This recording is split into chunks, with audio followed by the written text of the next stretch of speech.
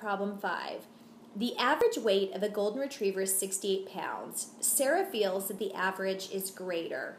A test of 20 golden retrievers had a mean weight of 70 pounds with a sample standard deviation of 2.6 pounds. Use the p-value method and a significance level of alpha equals 0.01. So it's a little redundant since alpha and the significance level are the same thing. Okay, now it starts off saying the average weight of golden retriever, but as we'll find out in the next section, the test isn't always about the average. So what we want to do is find the part where the claim comes about, and since it says Sarah feels, this is the part where she's claiming something, that the average is greater. So that means we are using mu is greater and greater than the number that it starts off with as a fact.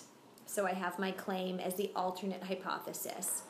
So next I want to go ahead and write down all the information I had from the problem, the sample size, sample average, sample standard deviation, and significance level, just so that they're handy for me. Now, because we're testing a mean, I need to know if I have the population or a sample standard deviation. I don't see the population standard deviation given anywhere, but I do see that a sample standard deviation was provided. So this means that when I go to find my test statistic, I'm going to be finding a T test statistic. I start by taking my sample average of 70, subtract the population average, which in the null hypothesis is listed as 68, and divide by the sample standard deviation all over the square root of the sample size. Remember, thinking of parentheses might help, or especially when entering it into your calculator. I'm going to get 3.44010, etc. And I tend to answer my test statistics with only 2 digits to the right of the decimal. Now I'm ready to find the p-value because the directions told me to. So we just mentioned we're using the t-table. I have that reminder because I have a t-test statistic and I only have a sample standard deviation.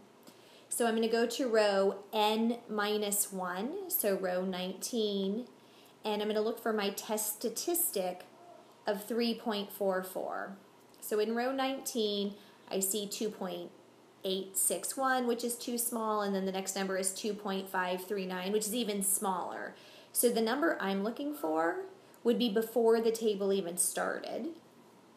So I want to look at the trend up top, and a one-tailed test is at the top up here. And, whoops, sorry, erased it and did it again. So what is the trend? Because my test statistic, or sorry, my p-value is going to be to the left of those numbers. So when I read those numbers from left to right, I see 0.01 and then it gets smaller to 0.005. So the number I want is going to be even smaller. My p-value is less than 0.005. And now I'm ready to decide whether I reject or fail to reject. The rule is, if the p-value is less than alpha, the significance level, reject h0. So even though I don't have an exact p-value, I've got a range, something less than 0.005. Is that less than my significance level of 0.01? Yes, 0.005 would have been less, and my number is even smaller than that. This means that I reject h0.